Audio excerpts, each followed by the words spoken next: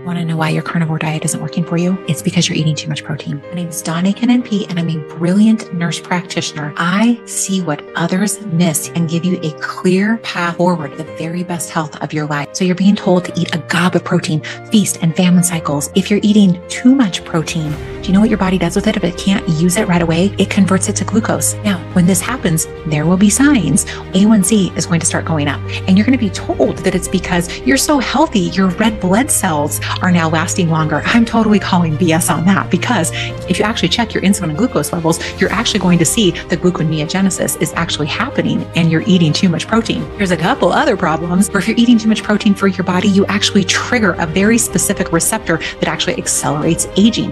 Why isn't your carnivore diet working?